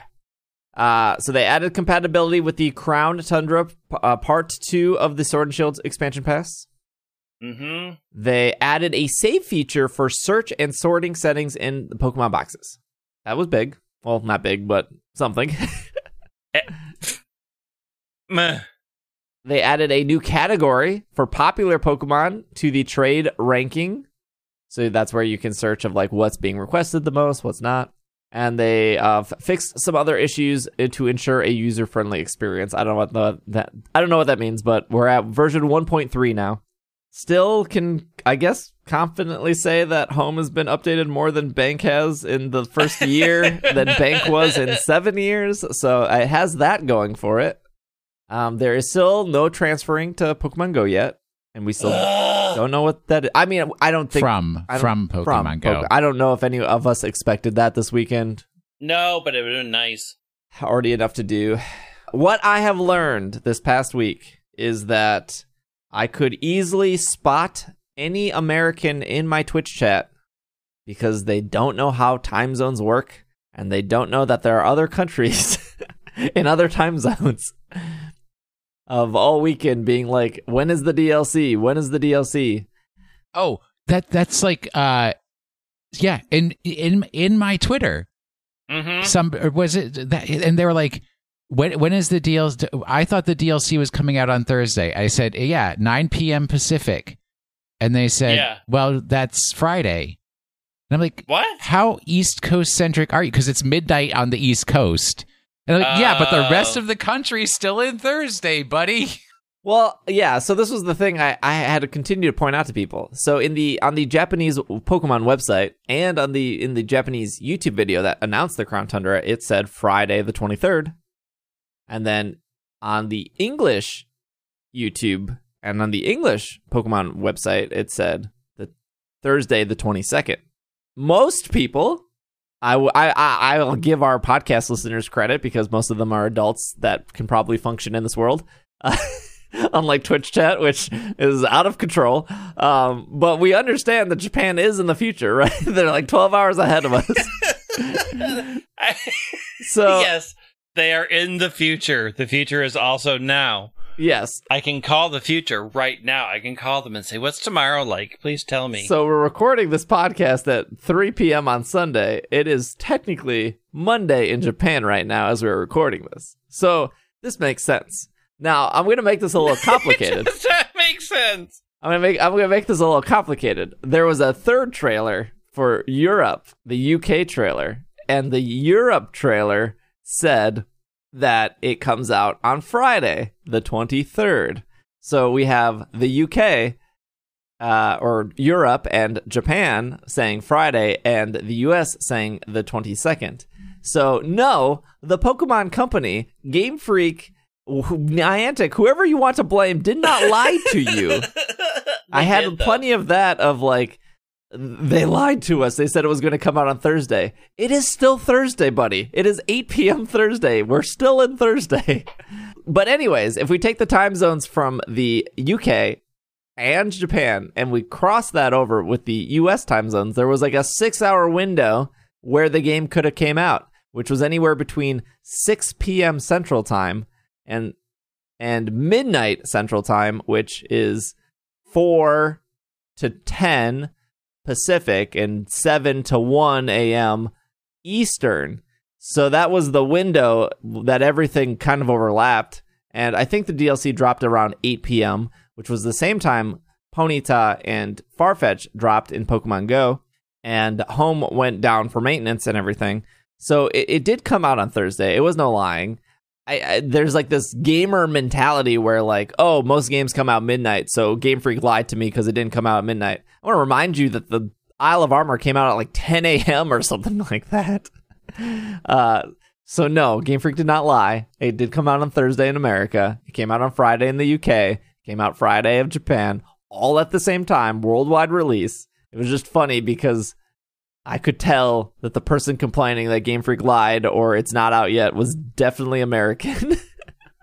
But did anybody tell Japan about time zone? You know, that's a good question. I still don't. I guess the reason they probably didn't solidify the time, this is my only maybe justification, is because they had to line it up with Pokemon GO. And so if Pokemon GO wasn't ready and they released it, because they wanted Ponyta and Surfetch to come out, and it all came out at the same time. So, but I don't get Nintendo. This is not a Game Freak or Pokemon company. This is a Nintendo thing. Nintendo is also this company that doesn't tell you when the Smash update's coming out. I think Smash players just expect it at like 8 p.m. Central Time at this point. But how many updates have Smash Brothers have gotten? 7, 8? Yeah. And yet all of these updates, they have never given a time when it comes out. That's what keeps it exciting. Mm-hmm. Is that what we're taking for excitement at this point? Apple Yes. used to do the same thing, dude. Yeah. That's true. But now Apple will tell you when you can pre-order, when it will ship. You know what? But they used to do that, Isn't yeah. it funny how my coworkers are just like your Twitch stream, where Apple tells you when you can pre-order and when it's actually available, and the day of the Apple announcements, they're calling you up and saying, please order me this phone. I'm like, it doesn't exist It's yet. not a thing yet. Oh, believe me, as a person who has to deal with it, we are well aware of those dates. Well, that was all the news I have. Going back to Crown Tundra, just a little bit more before we wrap up the show here. I'm assuming neither of you guys did the Star Tournament, the updated... No, I haven't gotten that No, far yet. not yet. I heard that the first... I haven't done it yet either because I've been stuck in raids. I've heard the first time it's pretty easy, but once you beat it, it increases the difficulty. But there is still no level scaling. And I think... What game had level? Was that Emerald? Where like no matter what you brought in, it scaled? Yeah. So people... Pretty sure it was Emerald. People were a little bummed out that. I heard the dialogue for the Star stuff is good. So next week we can talk a little bit more about that. That's at the Rose Stadium, right? Yeah, it's at the Rose Stadium. Look, that's old Galar. I'm in new Galar. Old Galar is dead to me. I mean, I do like that they're like applying the update to Old Galar. Like when I did my daily stow on side task and the dude's like, here's a DNA splicer. I was like, oh, how charming and sweet. I completely was not expecting this. Is that the guy that says, I guess, all the time? Yes. Come back tomorrow if I might have something you want, I guess. Can they program in a little bit of enthusiasm in the next patch? There is... We talked about this last week where we were hoping that there was going to be some surprise of, it depends on what you want as a surprise, right? For me, having a dude in the Rose Tower letting me use a Pokemon I caught in Black and White in competitive ranked was a huge surprise that they didn't talk about. There is a surprise in this game, but it's way too spoilery for us to talk about this episode, so we'll save it for next episode. But it has to do with the main Calyrex storyline. So Yeah. I think that was... Yep. I think it was a good surprise, honestly. It was. Is it going to make me happy or sad? Yes. Okay. Yes. Pokemon return following you. Yep. It is still weird that they just don't apply that to the current wild area. Yeah. That would I be agree. a very free... That would be a very nice free update that they could do. But yeah, take a piece of advice from me. If you want creepy, you're playing on Halloween, you want creepy vibes, you own a Blacephalon, make a Blacephalon the first Pokemon in your no, party and thank walk you. around in the overworld. Oh, No. it's so freaky. No. It's great. If you can't handle super freaky, Nihilego will also give you a nice, disturbing, maybe not as creepy vibe. I already have a problem with Talonflame being angry when I stop. Isn't that great? It just like sits there, just like, "Rah!" Get a move on! I want to fly! I was personally disappointed. No new ribbons for me. I like collecting ribbons. No new ribbons, unfortunately. But you can mark hunt for the Galar birds, the Galarian, Articuno, Zapdos, Moltres. They can have a mark on them, which is not a ribbon, but appears in the ribbon tab. So good enough for me. Those three Pokemon are shiny locked, so you can't get them shiny anyways. But you can mark hunt them, so that's exciting. And I think Is that your next hunt? Are you going to hunt? I'm for definitely marks? Yeah, I'm definitely gonna mark hunt those. Personality or higher. So I don't want weather, and I don't want there's rankings of markings. the uncommon mark is like the most common, and then there's like the weather, and then there's like time of day that would be like morning or whatever, dozy. And then there's personality. So and the only thing higher than personality is the rare mark, which is a 1 in 1,000 chance, which is 1 in 333 if with the mark charm. So I will mark out those. I think everyone who's encountered the birds are happy with how they did it. I think the common theme here is in past, and I'm trying not to be as spoilery. I think people were definitely really disappointed in X and Y with how they handled Zygarde, with how they handled Mewtwo. They just kind of plopped them in a cave. And overall, kind of since X and Y, maybe even like Black and White, I would say most people have kind of been disappointed that legendary encounters don't feel legendary. I wouldn't say that Dynamax Adventure makes legendary Pokemon feel legendary, although they are fun. But I think they did the Reggies here and how they did the birds, I think answered those issues that people had. I think we can go more in depth in that next week. Yeah, I haven't pursued those paths yet. There's a Diglett equivalent in this game. I don't know if you guys have seen that. I have. I think it's okay we talk about this. The Swords of Justice are in the game. They are not in Dynamax Adventure. They are in the Crown Tundra. You have to find their footprints to make them spawn. The only one that I'm confused about as to where to go next is Virizion. I think once they spawn, they stand there. They don't, like, I think so. run around. I believe they stand there, but like finding the I know where to find the tracks for the other two, but like after my initial attempt, I'm like, and I'm out of these tracks, and I don't know where to go. So a Is couple. this the task that Sonia gives you? Yes. Oh man, I thought that was the legendary birds. All right. I think for the birds, you just go to the tree. You just go to the tree. Yeah. So there are four legendary things. One is Sonia with the Musketeers. One is the birds at the tree. One is Calyrex, and then the last one is the Reggies. So that is they're all legendary, and they're all the story of this game. Which the crown, if the olive armor was very battle heavy, which it was, move tutors, dojo, Urshifu being extremely competitive and annoying in ranked battles. This is all about legendaries. I think when people, I would probably say if anyone is like, I like the Crown Tundra better, probably because they don't care about competitive, which is fine. Yeah. Like, that is totally okay, right? You don't have to like every aspect of Pokemon in order to like Pokemon, but there's no denying that the Isle of Armor was built around mints and move tutors and vitamins and EV training, and even, you know, restrictive sparring really taught you that you should EV train to be competitive. Yep. You need to collect 50 tracks for each, so that good old 150 number. But there are more than 50 tracks. So There are. If that you don't have to be precise. It's not like Diglett where you're going to spend 2 hours looking for one Diglett. There are more than 50. So just keep that in mind. Only other thing I think we can maybe talk about is that there is kind of a disappointing reward for completing your Pokedex this time around. For completing your Pokedex in the Crown Tundra, in the Isle of Armor, you got the Marked Charm, which I guess maybe some people wouldn't care about. I definitely did. You got the Marked Charm, you got a crown, you got your certificate. In this, you do get a clothing item. I don't want to spoil it. But there's no charm. You get 3 golden bottle caps, 50 rare candy, the certificate, and a clothing item that I will not spoil. So that's all you get for completing your Pokedex. What other charm would they have, though? I don't know. I mean, the only thing of, I would say hidden charm, but you can only get hidden in raids, and that wouldn't apply for hidden ability. Well, they gave Shiny you an charms XP charm at the beginning of the Crown Tundra, or at the Isle of Armor, remember? They give you that free get bonus experience.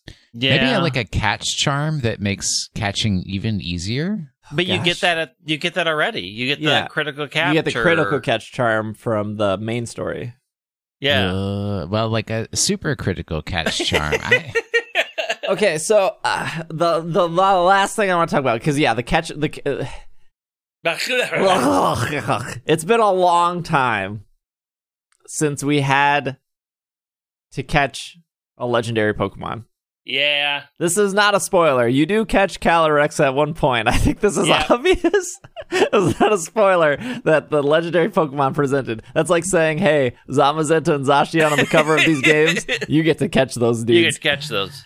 It is so frustrating to me that they spent a DLC dedicated to competitiveness. They gave you a better way to get vitamins. They gave you the move tutors. They introduced Urshifu. They got bottle caps and golden bottle caps, all that stuff. And yet, not every Pokemon you want to catch should have perfect IVs, which is weird to say, and I'll explain. There are certain Pokemon in the game that slower is better. And it's not, and one of the reasons would be Trick Room.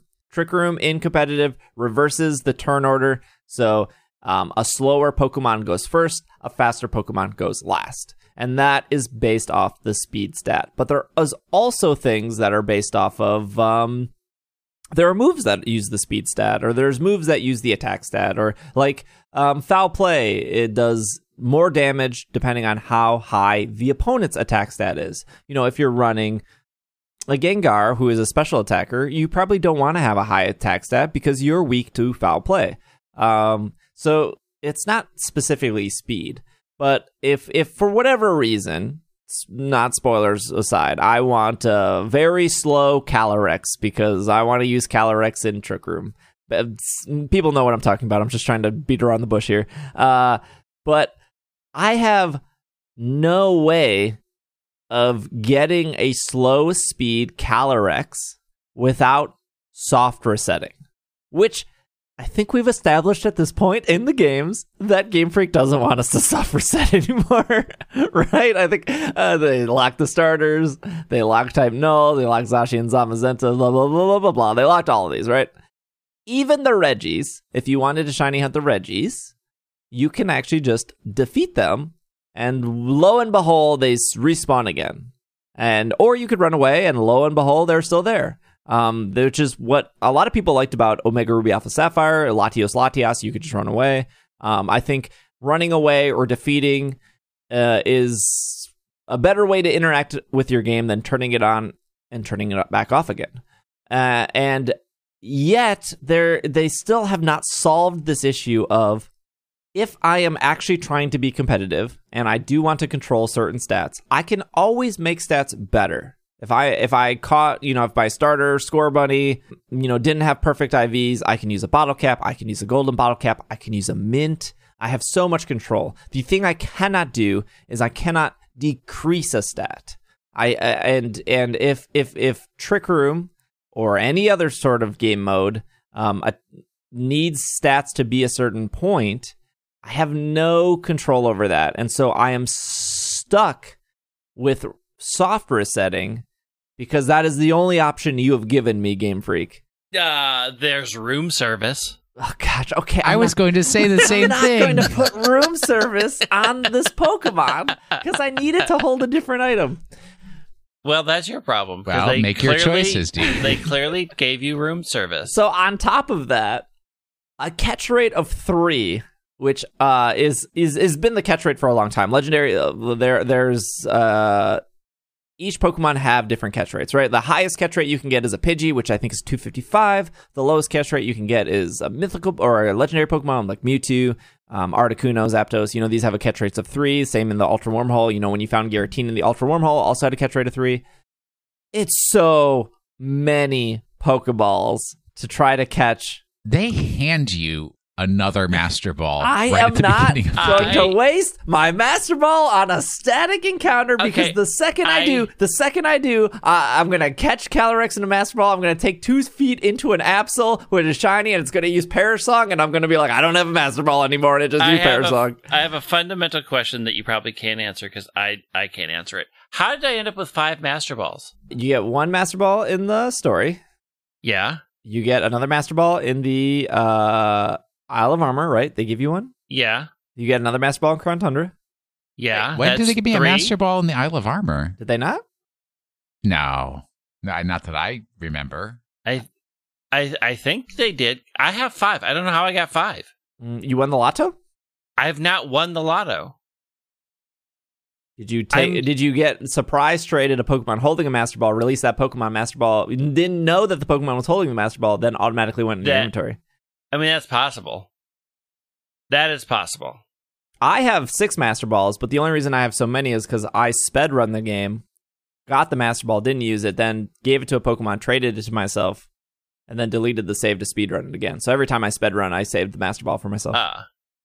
I will say that since I had only spent 10 balls catching, I think your argument is null and void because it didn't take me that long. So get better. Oh, okay. Anyways, in my 20 hours of the DLC experience, 3 hours have been in front of Calyrex throwing Premier Balls, resetting. I was using luxury balls, and it only took me 10. So hey, luxury ball and Premier Ball have the same catch rate. Yeah, I'm just Yes, saying they do. Wait, no, they do. They do. They do. Yeah. And that's what I'm saying, Steve. Get better.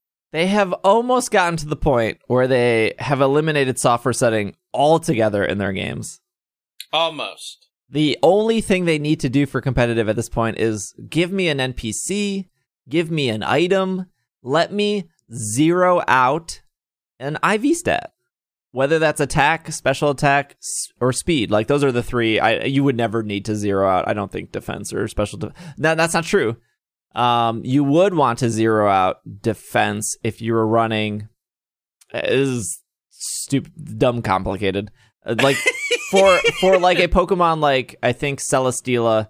Celesteela's like best attack is Celesteela the right example, or is it Nihilego? Anyways, one of the Ultra Beasts. If you don't know how Beast Boost works, Beast Boost would boost their best stat. So if Ultra Beast's best stat was attack, when you knock out a Pokemon, then the attack stat gets a boost. Whereas if the Ultra Beast's best stat was defense, if you knock out a Pokemon, the Pokemon would get a defense boost. I think it is Stack Attacka, where if you were to have zero, its best attack is defense, but if you were to zero out its defense, but have a hindering nature on the defense, you can actually push its attack to be higher than its defense. So then when Stack Attacka defeats a Pokemon, instead of getting a defense boost, it gets an attack boost. So this isn't just like the zeroing out stats is more so, it is not only restricted to Trick Room. There's many reasons why you wouldn't want to do it. So that's like the last thing we need competitively is something to do that. Otherwise, I'm stuck in front of Calyrex for 2 hours resetting. And that's not fun. because I could be playing Dynamax Adventure, which is You fun. could just be using room service. No, I'm not going to use room service. It's a Well, that's your problem then. bad item. Then your Yep, price for they not gave- doing what they give you is sitting in front of Calrix for 2 Yeah, hours. they This gave is you a your solution choice. you don't want to take. No, room service is not good. It's not good. Can we talk about one more thing?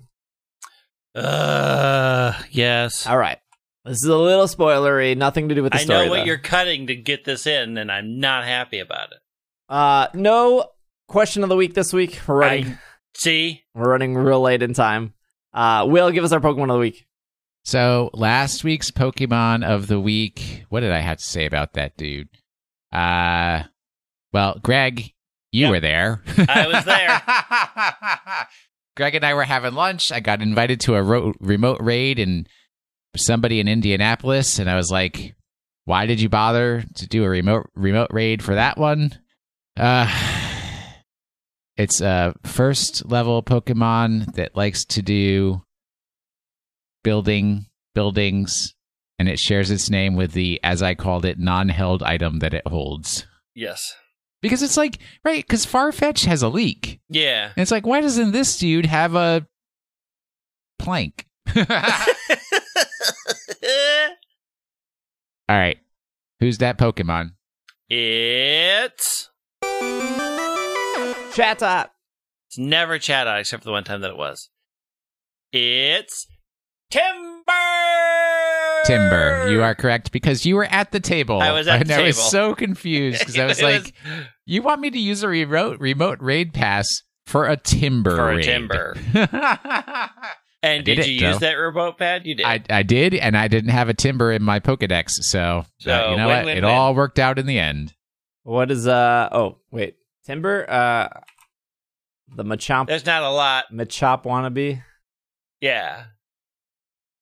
There's not a lot about it. Timber and Machop are both fighting type Pokemon with a base stat total of 305. Gender ratio is 75% male, 25% female.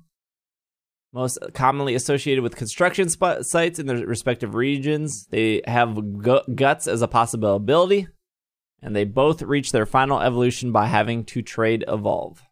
Got a pretty good, but not great shuffle icon. All right, you ready for this week?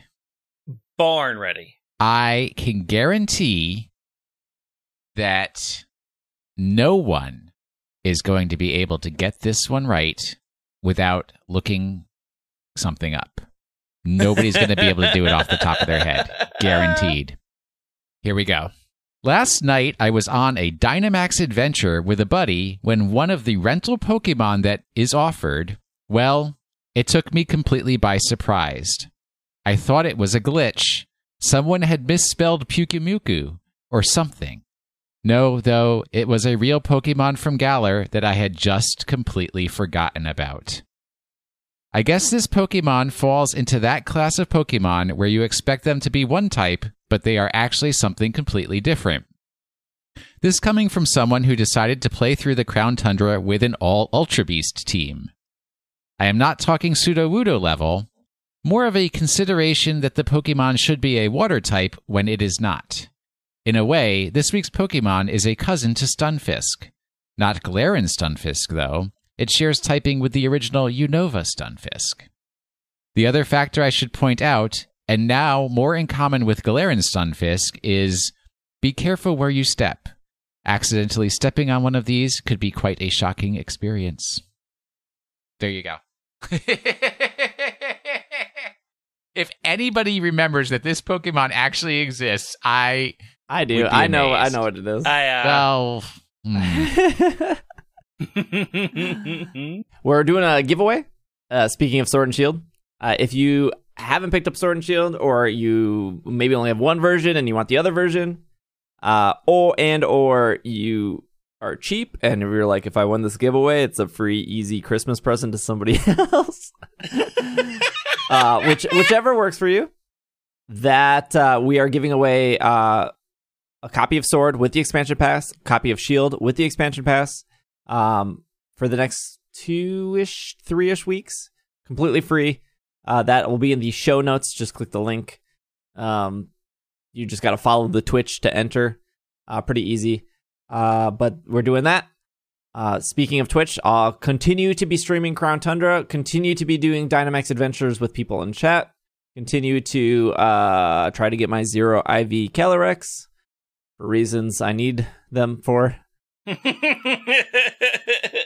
But twitch.tv/PKMNcast. A lot of podcast listeners came through the last week, so shout out to all you Yay. guys. They're always like, hi, sometimes I'm in chat, so you can say hi to me. Me too, sometimes. Sometimes. They're always like, listen to the podcast for long times. For first time Twitcher, long time podcaster. Listener. You can stay up to date on Pokemon news on Twitter, PKMNcast. Same on Instagram, where I post hopefully helpful graphics for people. PKMNcast there. Greg is at White Wing. Will is at Wash in the Sink. I'm at Dragging a Lake. Otherwise, we'll be back next week, and we'll have your spoilers for Crown Tundra. All of them. So all of it will be spoiled next week. Look, the story's like 2 hours. If you can't do 2 hours of story in 10 days. Just if you are waiting to get it for Christmas as the whole complete set or hoping to win it, next week will be spoilery. So there are people who are waiting, Steve. I know. All right. Thank you for listening. This has been another episode of the Pokemon Podcast, and we are super effective. Super Stantler stands forever.